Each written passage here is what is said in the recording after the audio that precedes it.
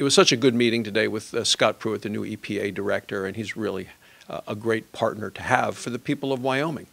We're so delighted that he has really taken a forceful hand in eliminating some of this regulatory rampage that was upon us as a result of the Obama administration. He's working closely with President Trump, and it's just so much easier now. In Wyoming, I was in line behind a guy at a store, and another guy came in and said, "Hey, how are things going?" He said, "Great, people are hiring again." And that's what you need. And there's confidence and optimism and a spring in the step of the people of Wyoming. And it's because of the changes that we see coming with the Trump administration, and Scott Pruitt is a wonderful partner at the EPA.